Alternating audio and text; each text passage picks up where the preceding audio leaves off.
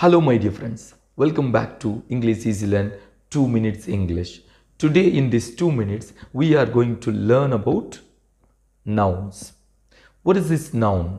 Name. What we say in Tamil? பெயர். பெயரை குறிக்கக்கூடிய சொல் பெயர் சொல், that is noun. Noun can be described in one word, two word, three words or a group of words. Noun. Name.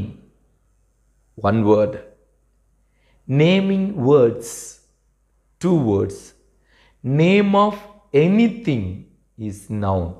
So a simple elaborate definition: name of a person, place, things, animals are called nouns. Little bit elaborate if we look at name of a person, place, things, animals, birds, insects, mountains, rivers, plains, whatever it may be. These all called nouns.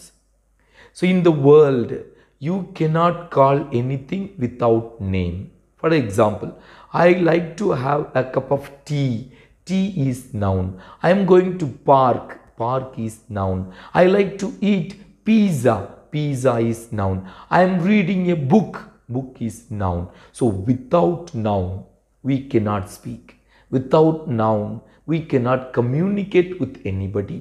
Without noun, you cannot utter a sentence, because noun plays very major role in English language.